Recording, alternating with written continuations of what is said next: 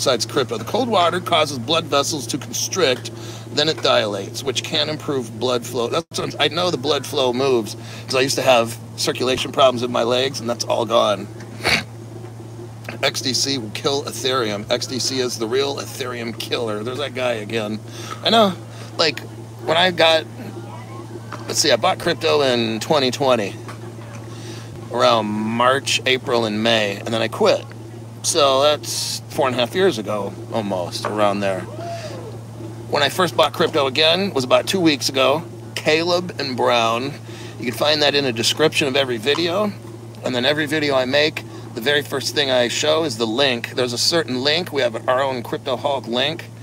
And I bought XDC.